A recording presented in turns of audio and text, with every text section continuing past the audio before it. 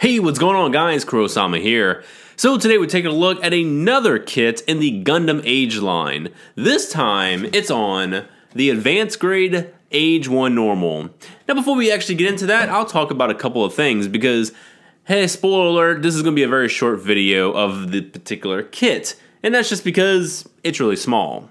Now what I do want to talk about is that this is the 10-year anniversary for Gundam AGE. It debuted in October 2011, and sure enough, it was a time to be alive in my opinion. I think the model kit line as a whole, whether it was the high grade or it was the master grade line, I think they did a fantastic job with just making those kits some of the best modern kits we've ever seen. This is coming pretty much right after 00, and 00 was really good. I really didn't have too many issues with the model kits from that generation. They were just very sticker heavy, or they just didn't have a lot of like details or things to it. Some kits were better than the others, but I think for the most part, those kits were just like okay. They were good at articulation, but there was still a lot of things missing.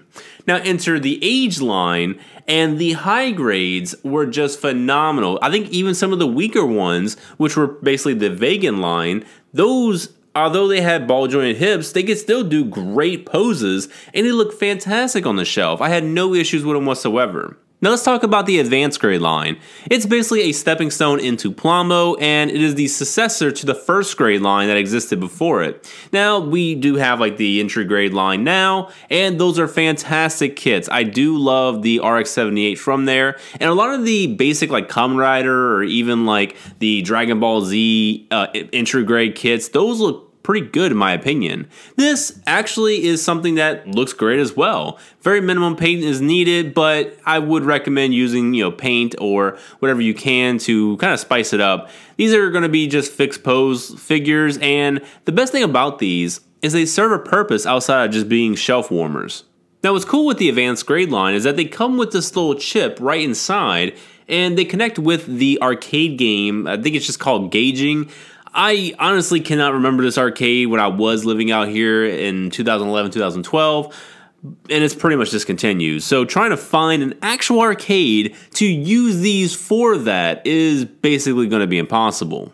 But I do actually have the AGE device that is used as like more or less a save data device for the system itself. So I think you basically just like use this and collect the data from the actual battles. But enough about that, let's talk about the model. So the advanced grade is pretty cool. I do enjoy it. It's just very simplistic. The only points of articulation that this thing has is going to be in the shoulders and in the head. Now you can also rotate the shield, but that's really about it. This one in particular is the clear version. I do believe this one was like at a Wonderfest or somewhere along those lines, like some kind of like, Japan convention. But it's really cool. I do like the, clear look of it. Most of it is color separated. The only thing that you're really going to have to paint is probably just like the AGE color, like the green on the inside.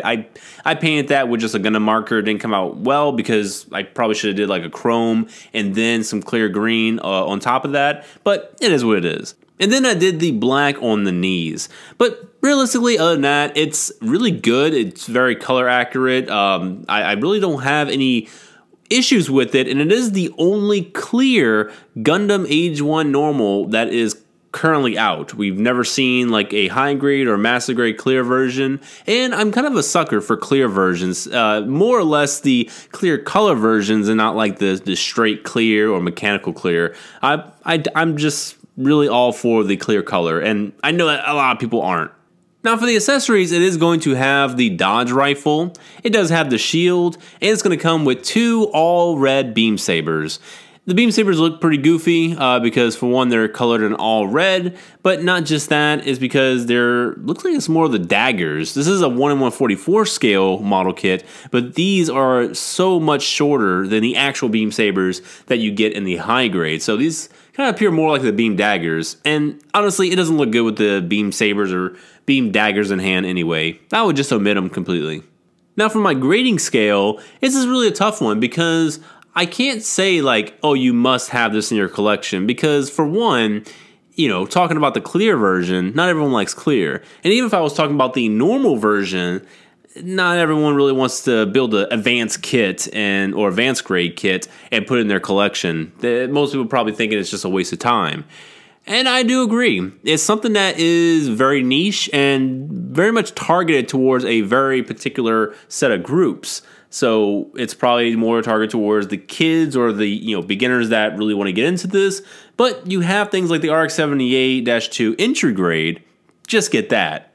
Then you have all the Gundam Age fanatics like myself. And there's only about 5 of us. I think there might be 6 because someone on Twitter said like Gundam Age. So with all 6 of us, I would say it's a watch it because this thing is pretty expensive nowadays. I mean, I paid $10. That's a reasonable price in my opinion, but I've been seeing it go for upwards like $20.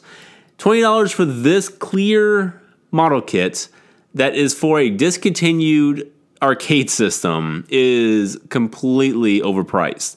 So I would say this will be a watch it, but only if you really have the desire to get something like this. So if you're in a very certain group, cool, watch it. Everyone else, I'm pretty much going to say it's a drop it. You are probably not going to get much enjoyment out of this unless you're just a really big Age fan or you're a beginning level, Plamo guy or girl. Just get into something else. Get the entry grade ARC-78. Get the entry grade Kamen Rider Saber. Get the entry grade Dragon Ball Z characters, or even the entry grade Pac-Man. I think that just came out. So those are much better entries into the hobby than just grabbing this because you'd have. I don't know. I don't think you would have the same attachment to it unless you've seen the show. But that's it for me, guys. Honestly, I just want to get a quick review of this out because I don't think anyone's ever reviewed the advanced grade clear Gundam AGE-1 normal. So hopefully I'm the first one, and that's going to be, really cool. But that's it for me, guys. Thank you all to the members who always make this happen. You guys are fantastic, and I'll be seeing you in the next Gundam review. Bye-bye.